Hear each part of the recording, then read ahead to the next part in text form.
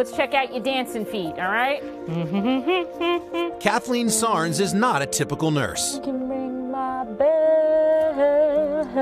You go into somebody's home, it's not just about meds and bandages. Music's a big part of your care. Why? Music is something that really speaks to me as a person, and I kind of pass that along to my patients. What kind of songs did you like to sing? Blue Moon. Blue Moon.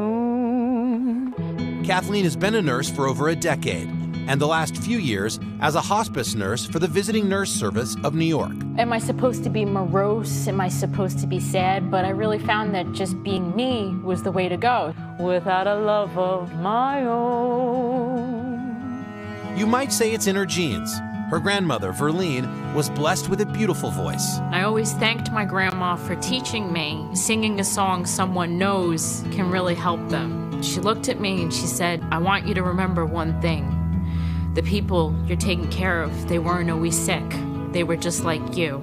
Words she now lives by. In the jungle, the mighty jungle, the lion sleeps tonight. What is the reaction you get when you sing to your patients?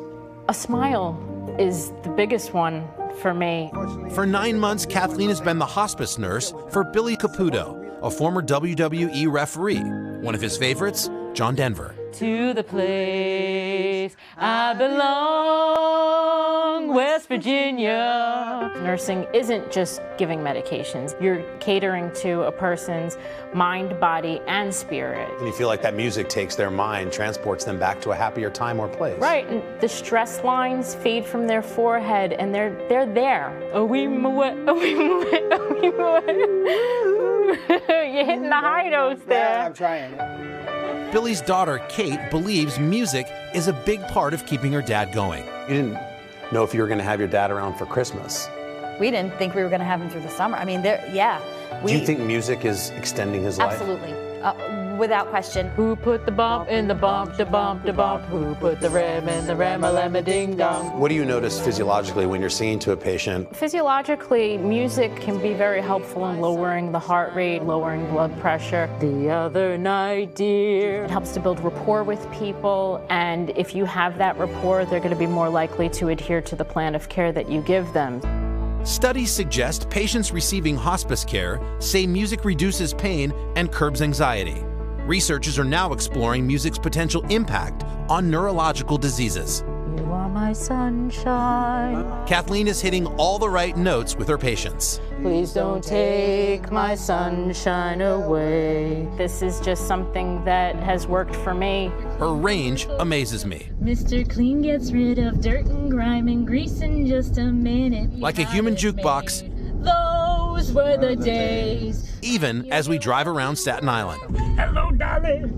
This is Louie, darling. It's so good to have you back where you belong. Wow. When you sing, it's so believable. It's so earnest and organic and honest and all those wonderful things that it's contagious. Music is not just for Kathleen's patients. It's also what she says feeds her soul. You and I both have a wonderful anxiety situation, and music has changed my life. How does it help you? Music has been the one thing that's always been there for me. Being 3 years old and just singing Billy Joel into my little cassette recorder, you have these thoughts that are racing and racing and racing, and music just slows the whole world down. When you're feeling anxious, it can just calm everything. And what calms her down is not what you'd expect. Exit life. How does listening to heavy metal or songs like Metallica or Iron Maiden, how does that help you? Music that somebody might think would be anxiety inducing can actually quell the anxiety. Take my hand off to Never, Never Land. Sometimes it's not easy to get up in the morning and to get going and to go and to see patients and everything. If you're nervous, you scream out some metal lyrics, you know, whatever it takes. For them, you want to be a place of peace. So I'll see you next week, okay? So long, Next Wednesday. farewell, auf Wiedersehen, adieu, adieu, adieu, to you and you and you.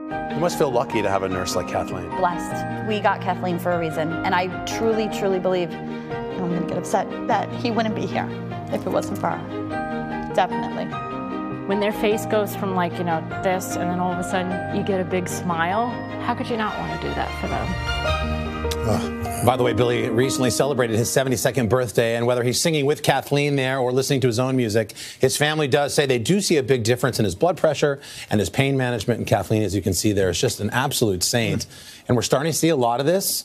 The National Institutes of Health, NIH, is earmarking $20 million over the next 5 years to create the relationship between music therapy and neuroscience to see if they can start to create some symptom relief from things like PTSD and Parkinson's. And I loved what Kathleen's grandmother said. She said that they weren't always sick. What a reminder, because for anybody, but that was beautiful.